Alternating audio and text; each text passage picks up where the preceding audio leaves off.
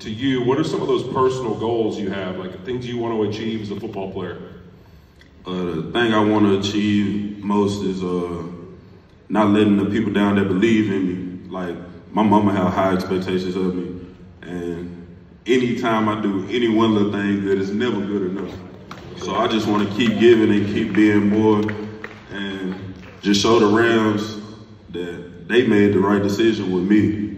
I love that. Dang right.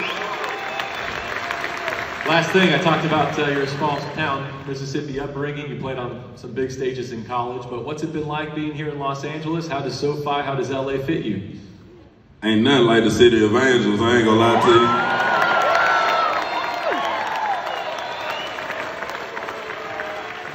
Well, we hope it's a long and successful run for you here with the Rams. Yes, sir. Appreciate you, boss.